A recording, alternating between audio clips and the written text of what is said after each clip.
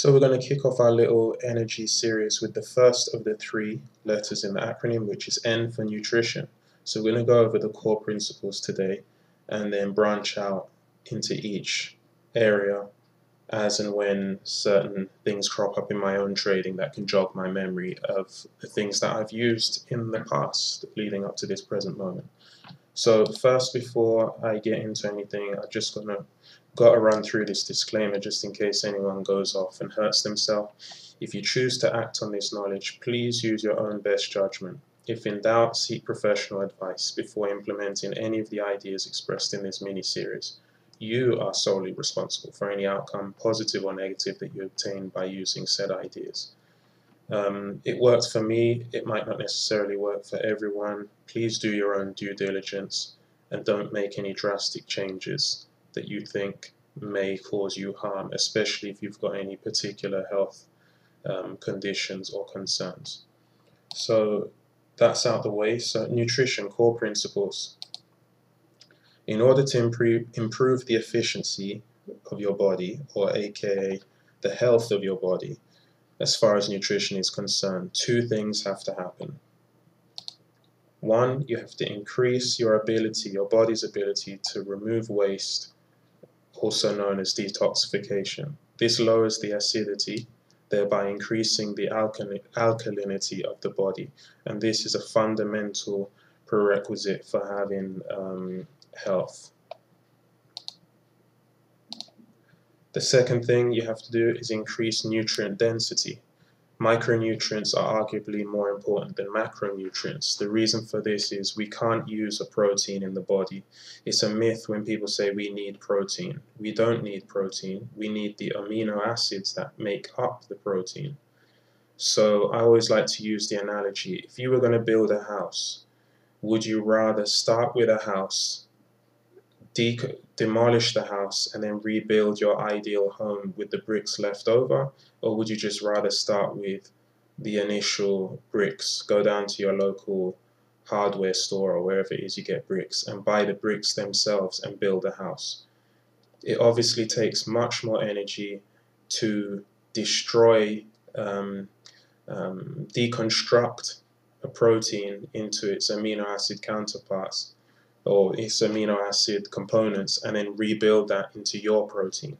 Because when you eat a piece of, say, chicken or beef or pork, obviously our body, our protein structure isn't the same as the animal we've eaten. So our body has to go through the extra work of breaking that down into amino acids and then rebuilding that into the protein that's needed for our body. Any extra energy used by the body is energy that isn't going towards detoxification. And as we've seen, this has some serious consequences. As we will see that that has serious consequences. So micronutrients means, among other things, it means the amino acids that make up protein, the fatty acids that make up fat, and then the sugars, simple sugars that make up the complex carbohydrates. So we're looking to make sure we get enough micronutrients, enough readily available sugars that will come from, natural sugars will come from things like fruits and vegetables, fatty acids from oils and fats in general, although oils are more accessible nutrient-wise. And then finally, the amino acids rather than the protein itself. So that's going to be sprouted beans and legumes and simpler proteins that are closer to their amino acid components rather than big complex protein meals. So that's the reason why I believe micronutrients are arguably more important than macronutrients. So here's why we need to do this. Why do we need to lower waste? Why do we need to get rid of waste and introduce more nutrients? That's because waste leads to putrefaction. Not putrefaction, putrefaction, which is the putrefying of proteins and carbohydrates, the rotting essentially, for want of a better word, when it oxidizes, and then that creates acidity. The acidity, if left unchecked, leads to inflammation. and the inflammation allows disease to enter our bodies because inflamed membranes allow attack to get in, and our body's too busy trying to ward off the inflammation in order to be able to ward off disease. So essentially, waste is the cause of all disease, and it goes through these processes to get to disease. Acidity is either diluted with water, in which case a lot of people who are, quote, fat aren't actually fat, they're just carrying a lot of water weight from their toxicity.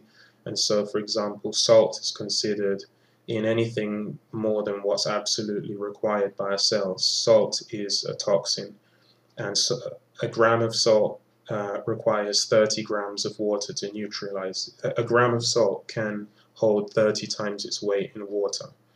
And so this is why we see a lot of bloating and, quote, fat people, overweight people who are, it's probably not very politically correct to say fat, overweight people, obese people, who have a waste condition, a condition of toxicity, i.e. a backup of waste that causes putrefaction, get it out, James, and that leads to acidity and then inflammation, as we've just said.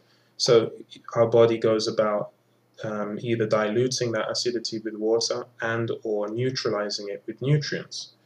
So what does that mean? We have to lower inflammation in order to absorb and utilize nutrients. It's not enough just to take in nutrients, and if you're ever wondering why you need to take those crazy amounts of vitamin C when our body actually doesn't need nearly as much vitamin C, like I don't take them so I wouldn't know, but if it's like 1,000 milligrams to 3,000, 6,000 milligrams of vitamin C, our body might only need a fraction of that, but that's because we literally have to bombard it to get past all the inflammation and toxicity that's in our body. So it's not a case of increasing nutrient intake in as much as it is increasing nutrient uptake into our system, into our body, rather than putting it in our mouth and having it come out, go through our system and come out, be eliminated from our body without actually being ingested and having that uptake into our body. So the protocol, the basic, if you take away anything from this video, you should have a think about how you can lower inflammation in your body and how you can thereby increase the nutrient uptake. So you do have to take in the nutrients, but that's not enough. You then have to make sure that those are absorbed into your system. So how do we go about lowering inflammation? It's easy to get nutrients in, you just eat the food source, or you take your supplements. But how do you lower inflammation so that those nutrients can actually take effect in your body? You do that by eating a whole unprocessed foods diet. That means the more processes a food source has gone through, the more it's going to be recognized as a toxin in your body, the more energy it's going to take to digest it, and the more waste byproducts that are going to be produced with the digestion of that food. So a jacket potato beats chips because the jacket potato has gone through less of a processing than the chips have. Cod fillet beats fish fingers for the same reason. And so the basic rule of thumb is the more processes it's been through, the less of a food it is, and the more it's going to leave a toxic residue in your body. So that's the first thing you can do. The second thing, properly combine your food. So eat carbohydrates with salad and or vegetables, protein with salad and or vegetables, and eat fruit first thing in the morning, because they all digest in different ways. And when you combine them all together, you end up with more putrefaction or rotting than if you keep them apart. So that's something else you can do.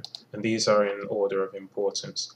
Drink outside of meal times. If you drink a liter of water onto your food, you dilute the stomach acids and you give your body a harder time at digesting that food. And if it can't digest the food properly, it's going to have toxic byproducts, and some is going to be left behind to putrefy in your body. Going along the same sort of theme where enzymes are concerned, chew your food. We're in a mad rush these days. You should really be chewing your food about 20 to 30 times each small mouthful. Hardly any of us do it, including me, quite frankly. But if you do, there was a well-known diet actually to lose weight whereby you could eat whatever you want, and all you had to do was chew every single small mouthful of food that entered your mouth 30 times without fail. If you do that for 2-3 weeks and you have the discipline to chew every bite of food 30 times, you supposedly will lose 7 pounds in weight. And that's simply because it's not a case of calorie in, calorie out. It's also a case of toxicity and the water weight that's kept on you as a result of being overly toxic because you didn't chew your food properly, and therefore it was less readily digested. And then the fifth and final thing you can do with regards to food, this is just within the realm of nutrition. Then there are other causes of an acidic environment in your body, which is outside the scope of this video. But you can respect your circadian rhythms. Now, for those of you who don't know, circadian rhythm is basically the way your sleep-wake cycle. So typically people get up 8 in the morning, they eat breakfast, they go out, they work, they get that slump in the afternoon, their energy picks up into the evening, they eat again, and then they go to bed at 10 or 11.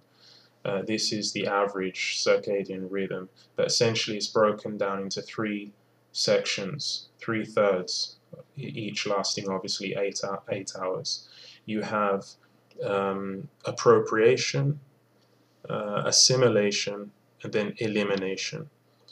8 hours of your day, give or take, is dedicated to or should be dedicated to the appropriation of food, so taking in food. Then 8 hours devoted to the assimilation, the breakdown, the digestion of food. And then finally the last 8 hours in the 24-hour cycle to the elimination of food.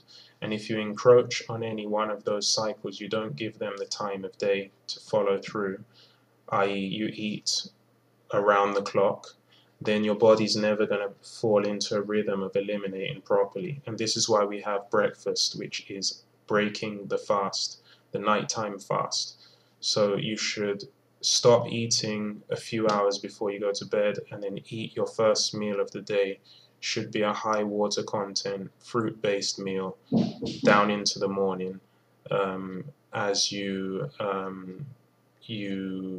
start your day. And so by the time you finish eating early on in the evening and you get to breakfast, you will have essentially fasted for perhaps 12 hours of the day, give or take. If you finish your evening meal at 8 or 9 in the evening and then you eat breakfast 8 or 9 in the morning. And this helps your body again to be able to detox, and if it can detox, then it doesn't get acidic, and if it doesn't get acidic, it doesn't become inflamed and require the use of the nutrients. So why all of this? What has this got to do with trading? It's quite simple. If your body and your brain, as it's part of your body, doesn't get the nutrients it requires, it cannot perform at its optimum level.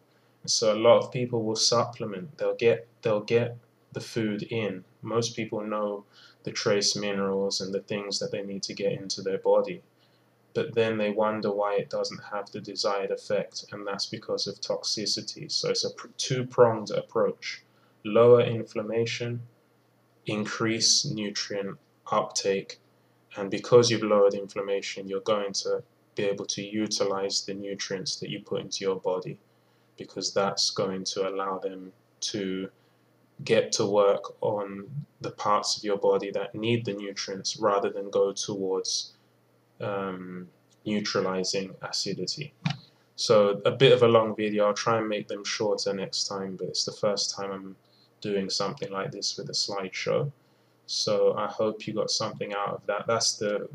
These are the core principles. We can drill down into areas of interest if anyone's interested, but that's sort of the overview of how I approach nutrition in order to improve the body's efficiency and thereby making your brain more receptive and able to be used for this challenging sport that we call trading. So that's it for now. Subscribe if you haven't for more videos like this, and as always, stick to your rules and trade your plan. See you next time.